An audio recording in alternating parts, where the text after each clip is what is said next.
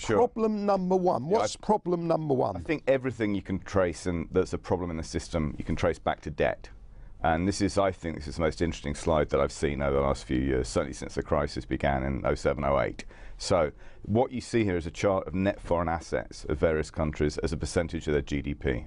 So every time a country gets into difficulty in borrowing, it's invariably the foreign borrowings that cause the problem.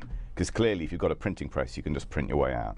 And clearly, a lot of the Eurozone can't do that today. So that's one reason why the Eurozone's really systemically vulnerable.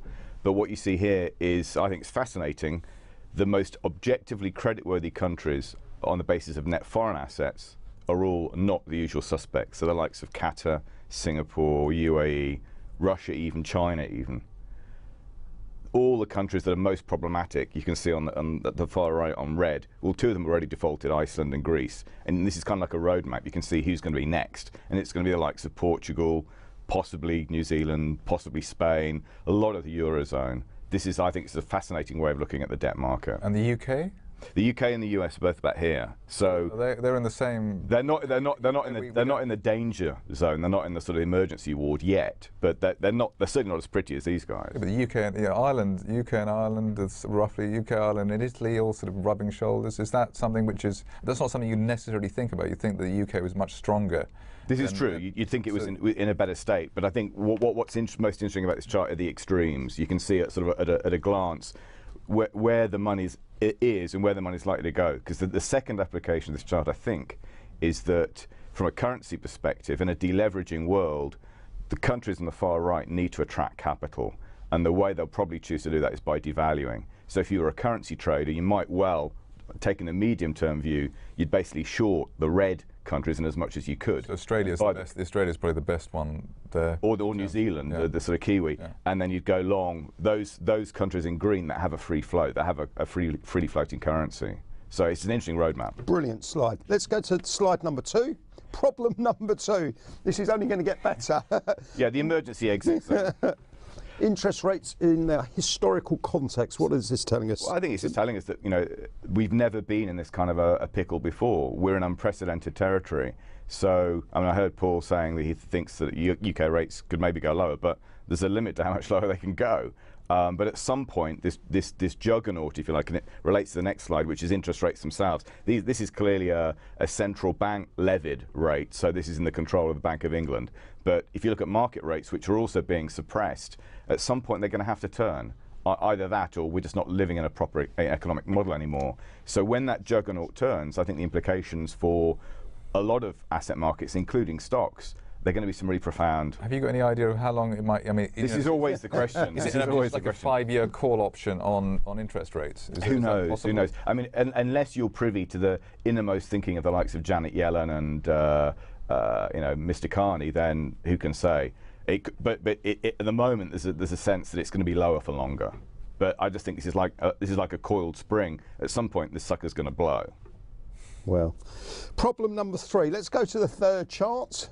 So again, this is just the market dynamic, and again, anyone piling into gilts right now is doing it at all-time lows. Not a whole lot of value in that market, I'd humbly suggest. Can't disagree with that one either. And the fourth chart.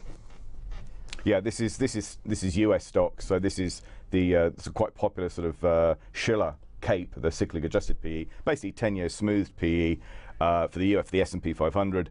Long story short, we've only really been more expensively priced in US large cap stocks, 2 points in history. One was 1929, the other one was 2000, neither of which was a particularly auspicious time to be long US equity. But a little bit of upside still could be. Absolutely, but again, it all comes down to this sort of repression environment. People are piling into stocks because they've frankly got no other choice. I just don't think. I think we've seen how this film ends. So the cure is actually worse than the disease in terms of there's no way of getting out of this in a clean fashion. Well, the way I look at it is, the way I'd express it is that you've got effectively a sort of battle royale between government on one hand, government and central banks, and the market. The market wants deflation. Heavily indebted governments and central banks clearly cannot afford.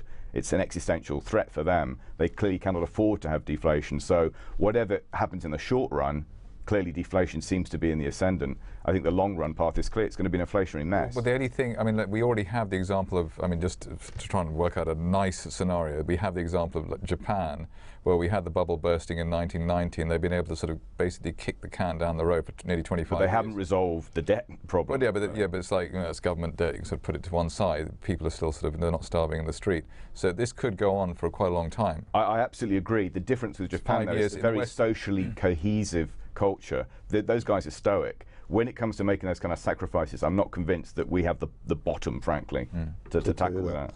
Okay, so talking of Asia, let's go on to the last chart. This is a bit of good news. So this is So 4 problems and 1 bit of good news. Well, one possible solution. So this is OECD forecasts for the growth of the middle class as they define the middle class over the next 20 years. Long story short, US doesn't really grow, but it's at a fairly mature level anyway.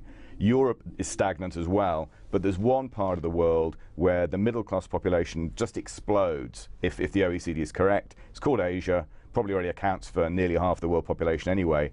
So that population of newly wealthy people is going to grow from something like 300 million today to something like 2 billion people.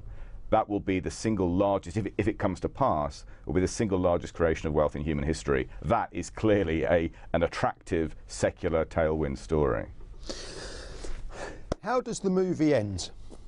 I think it depends where you are on this map. I think if you're over there, it ends quite well. So it's going to be different endings to this movie. I put it this way. I don't see a whole lot of reasons for optimism in like classic G7 markets, but I think if you're either invested in Asia or resident in Asia, I think it's a better outcome because they've got all the good stories. They've got better demographics, healthier banking system. They've got no heavily overburdened welfare state. What's not to like about that story?